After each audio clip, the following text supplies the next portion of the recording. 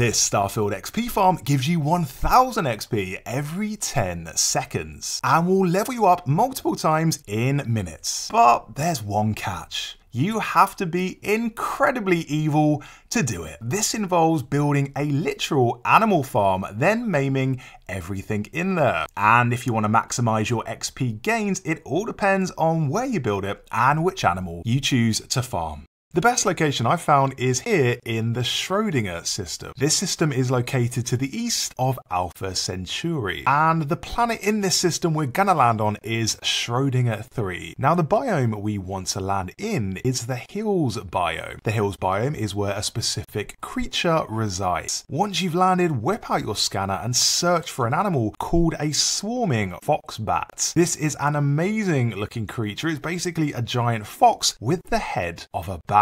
Pretty much as the name implies. Now scan every individual fox bat you see until you reach 100% completion. When you do, you'll unlock the capability to breed it at your farm, provided that is you've first unlocked rank 1 of zoology. With rank 1 of zoology, you can build the animal husbandry facility at your outpost, so go ahead and do that. Personally, I like to build my outposts in a patch of flat land, and the desert biome on this planet is perfect. The animal husbandry facility is located on the buildings tab. By default there's only one, but you can unlock 2 additional facilities that are increasingly larger. These are the commercial animal husbandry facility and the industrial animal husbandry facility. They basically just churn out more animals in less time. You don't really need these larger facilities for this XP farm to work, but if you did want to try them, you can unlock them using a research station. They're found under the domestication tab. To be honest though, the biggest animal husbandry facility was spawning animals so fast it actually made my game crash, so I've opted to place down just a couple. But you know, if you've got the RAM for it, feel free to plonk down as many as you want. Once you've laid down your animal husbandry facilities, and I'm gonna get sick of saying that over and over again, select what animal you want to spawn. You do that by interacting with the control panel. Any animal on the planet you've scanned to 100% completion will be available to breed at the facility. It doesn't tell you what the creature is, just what resource it produces. So the foxpat, for example, as we can see, produces sedative. If one of the headings is saying that it requires scanning, like here we see under the luxury textile heading, that just means you need to scan the creature that produces this resource. It's not really that helpful since it doesn't tell you what creature actually produces this resource, so you just need to scan everything on the planet until you reach 100%. But the foxbat is the animal that will give you the most XP with 126 XP per foxbat. You can boost that amount to 129 XP by sleeping in a bed for 1 hour. This gives you the well rested perk. The well rested perk increases XP gain by 10% for 20 minutes. You can also eat 3 types of food that will give you 2% additional XP gain, which stacks with the 10% from sleeping for a total of 12% XP gain. These 3 food items you can eat are the alien tea, which gives you 2% extra for 15 minutes, shepherd's pie, which gives you 2% extra for 60 minutes, and grandpa's meatloaf, which gives you 2% extra for 120 minutes. So that one's obviously the best. So have your 1 hour nap and then chow down on some delicious meatloaf, and that's the best way to optimize this XP farm. You can check your current active perks by pressing Y on the menu. Another thing to be aware of is ammo. You are gonna churn through a whole lot of ammo while you're destroying these poor innocent creatures. Most effective weapons are ballistics and mag weapons. They'll take down the animal's health the quickest rather than laser weapons. And the weapons I like to use are the Keel Hauler, which you get from the Crimson Fleet, and the Experiment A7. This one is also a really good one. You should be able to take down each of these creatures in just 2 hits of each. And of course, anything explosive works like a dream. What I like to do best though is be pretty evil and construct a watchtower, then climb to the top of it, whip out a sniper, and pick everything off one by one. The reason this works so well is because while you're crouching, you'll actually do 4 times sneak attack damage, taking out the animal in a single shot. And this works over and over because they never think to look up.